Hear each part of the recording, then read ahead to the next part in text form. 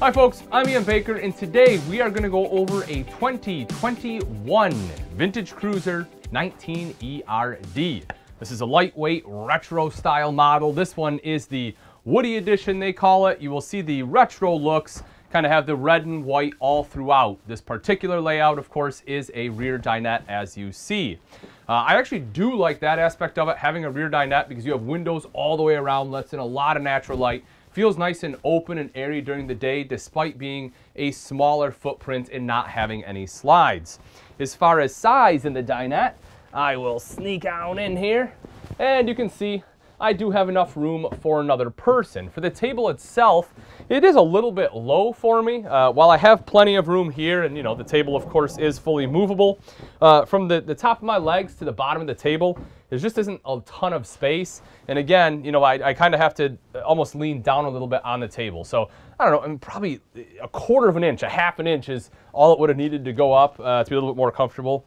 But it's definitely manageable. It's not bad, unless you work out, you do squats like a monster and you have huge legs, then it may be a little tight. Otherwise, you should be fine.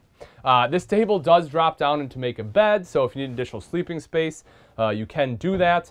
Not a huge bed, not a tiny dinette either. It's 6 foot, you probably have to curl up a little bit, but not awful. As I mentioned, windows all the way around. You have a light right up top here, some additional storage, plus the wall scones. A scone is a food. Scones? There we go. Wall scones on both sides. Like I said, multimedia center right there in the center. That unit is Bluetooth capable, and you have speakers underneath. So if you want to jam out to some music, this is a good spot to sit.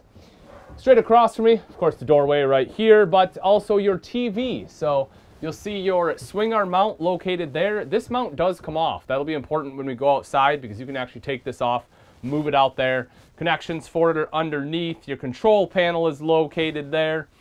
This one is pre-wired for Wi-Fi and internet. Just call 1-800.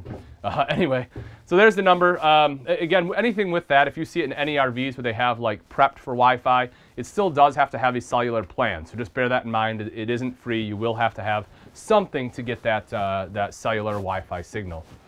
If you take a look at the kitchen itself, again, good lighting. They actually, it's something they did very well. In a retro trailer, a lot of them, they lack lighting. They're kind of an old build. It's not the case with the Vintage Cruiser series. They have a lot of modern amenities. They do a great job with the lighting. Good storage right up top there, so you have spot for some of your plates, bowls, cups, things like that. Microwave. Stainless steel hood underneath with the light and fan directly underneath that. I do like the backsplash. I think it fits very well in here. You have the Greystone recessed cooktop, 3-burner cooktop with the glass cover.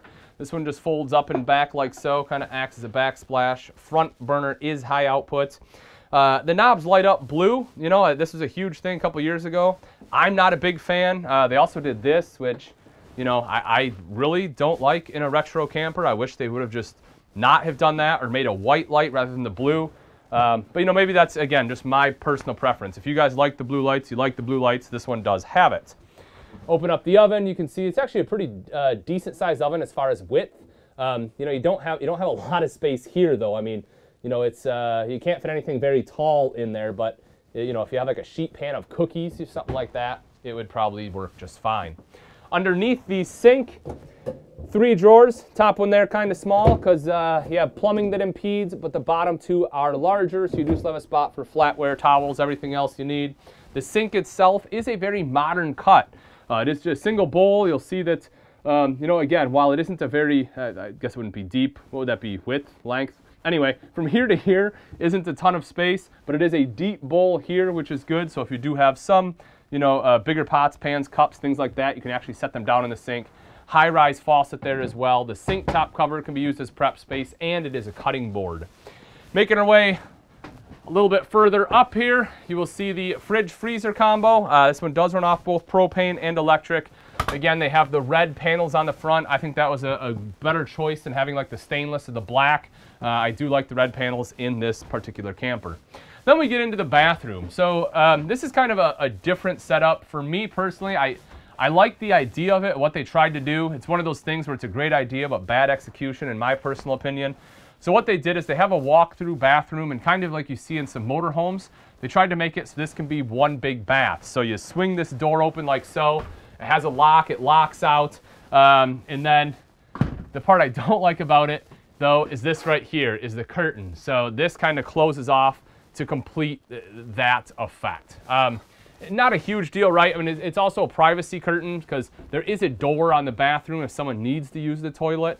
But it, you know, I guess I just would have rather just had like some kind of slider door or something here. You know, not a huge deal, but again, it's just kind of a small miss for me. Over to this side is the shower, and I'm 6 foot tall. I have space here. I like that in a, you know, somewhat smaller travel trailer. Not that this is a small footprint, but you know, it's mid-sized travel trailer. Having some head space there is a good thing. So you can probably be 6'1" and, you know, just be touching the ceiling and not have to bend down, which is pretty cool. I'll open this door up so you can take a look in here, kind of show you what you're looking at. And this is kind of what I was talking about, right? So you do that right there, and it kind of blocks that off. You know, so again, it's a decent idea. Coming into this space, though, so this is where you know, you'll do your business here with the door shut. I have pretty good space, you know, for my shoulders. You can kind of wiggle around, have a party. For my feet, more than enough room there, no issues. So yeah, I think they actually did a pretty good job on the space around the toilet. You will see you have like a little shelf area here. You might be able to fit like a small trash can in there. Otherwise, good spot for you know, towels. You can stack some towels there and roll them up, make them look all fancy like a hotel. You have electrical outlet, a little bit of countertop coming off the side. Mirrored medicine cabinet up top. Open that up for you so you can take a look in there. And then vent fan right up top, you know, in the place you want it. It won't do a ton for drying out the shower, but again, you know, it'll help clear out any remnants of your business. As we come into the bedroom, I do like the comforter that they used here. Same thing with the pillowcases. They've changed this a couple times. A few years ago, they had like, you know, a bunch of stamps all over it, which was kind of a neat idea too. But I like that this kind of ties in with the backsplash, you know, kind of bringing some of those elements together. On the side, you have hanging wardrobe space, not too shabby. More storage across the top, you can see that. The light's right down here, so you do have these, and you know, if you push it once, you have this blue light, push and hold, and then you get something that's useful. So I don't know, you know, I don't know when you'd use the blue light. Someone please tell me. Maybe if you're, I don't know, trying to set the mood. Hey, honey, what do you think? Is tonight the night? Anyway, over on the side, we'll see a spot to hang your TV. So this is what I mentioned earlier. When you saw that swing arm, you just pop it out. You can drop it right in there. Do the same thing on the outside. Connections for that are, of course, right there. And this is something you want to know where that's at. This is your thermostat for your heat. You know, a lot of times it's out in the main living space. This one is in the bedroom, so don't forget that. This is just for the heat. There's a roof-mounted AC, but the controls for that are on the AC itself. Last quick thing, underneath the bed, you will see right here, so you have fresh water tank, but what I wanted to show you is right there is where your spare tire is located. So that is, you know, nice because it's inside, it's in good shape, and if you need to get it, now you know, and knowing is half the battle. Now that we've seen the insides, take a look at some of the outside features on the 2021 Vintage Cruiser 19 ERD, or ERD. Right up front is a power tongue jack. This is a newer brand, it's Bastion Distribution. I'm seeing this on a lot of models that are coming out now. I don't know if it's better or if it's just less expensive. I will have to find out, but you will be seeing a lot of these power tongue jacks on the late 2020s or into the 2021 model years. Pretty basic stuff though. You have one rocker switch to raise and lower the tongue, another rocker switch to control the light. Right behind that are two 20-pound propane tanks with a cover, rails for your battery, and underneath that you will see the little tube, and that is where you mount where you rather store your sewer hose, because this one doesn't have your square tubular bumper on the back. Also diamond plating coming up the front, helping to protect that front end from rocks and debris that may get thrown up by your tow vehicle. One-piece fiberglass from the front all the way up over top and down the back. That's all one single piece. Couple great things about that. The biggest thing being the fact it's less chance for water penetration.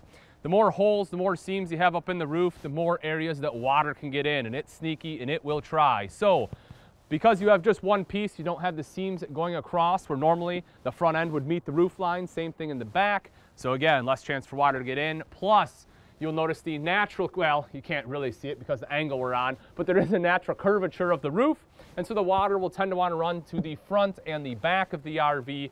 Therefore, you're not getting your campsite nearly as wet. Right over here, you will see this one has solar prep. You want solar, buy the portable panels, plug it in right there. It's already pre-wired and it'll trickle charge your battery. The front here, the pass-through, you'll see has a covered hinge. So that way you don't have a bunch of rust coming down your door. If it's exposed, all the water and stuff starts to rust it out. You get all these marks. Nobody wants that. Also, it is slam latch and magnetic, so you can put it up just like so. Taking a look inside, you'll see that it's a pretty decent storage area. It does cut back a little bit there, so you lose a little bit on the far side, a smaller door on the other side as well. But you do have good space right here on the camp side, plus a LED light strip that runs the whole length in case you're getting in there at night. Power awning, touch a button to roll that guy out. Same thing to go right back in, plus the LED light strip. That's pretty standard stuff here. A couple outside speakers. Again, the great thing about this though, folks, is this is all on a vintage trailer. A lot of your retro trailers don't necessarily have that, so having these amenities is fantastic. You'll also notice this, just like we saw inside the bedroom, and as I mentioned, you can pop the TV arm and pop the TV and the arm right off, pop it right in there, and now you have the same TV all throughout. Connections for that right down below. Electrical outlet, obviously, you can use for anything else. If you want to set up an electric griddle out here and cook for the whole campground, you can do that too. Fancy hubcaps, you know, you can look at it, sing a song. It'll kind of be like a music video out of the 90s, right? You know what I'm talking about. Main entrance right here. 2 foldable steps, climb on in there, small little grab handle. You know, again, nothing out of the ordinary, nothing crazy there, pretty standard stuff. Something that is pretty important though is this right here, this sticker showing that this one does have Azdel composite panels, folks. Behind this fiberglass is Azdel rather than Luan, and there are some big advantages to Azdel.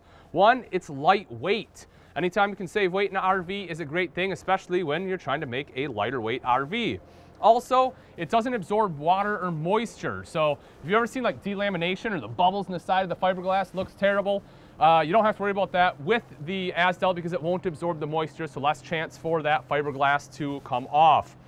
Last thing is it is a green material, so it doesn't have the off-gassing that you often get with Luan. Coming around to the back, as I mentioned, you don't have the square tubular bumper. You do still have one though, which is nice in case you back up into a stump. You'll see your diamond plating down there as well, mainly just for aesthetics more than anything. Right up top is your backup camera prep, so if you want a backup camera, having the prep makes it easier to install, meaning it'll save you money on labor. And again, that's that same piece of fiberglass that we saw on the front. Coming around to the off-camp side, 30 amp detachable power cord plugs right in there, cable inlet, satellite inlet. Right up here, termination.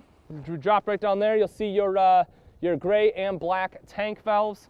Right up above that, this is important too, black tank flush. This is something that's awesome to have on a smaller travel trailer. A lot of them don't have it. This makes it nice and easy to wash out your black tank. Just hook a hose up right there, washes everything out for you.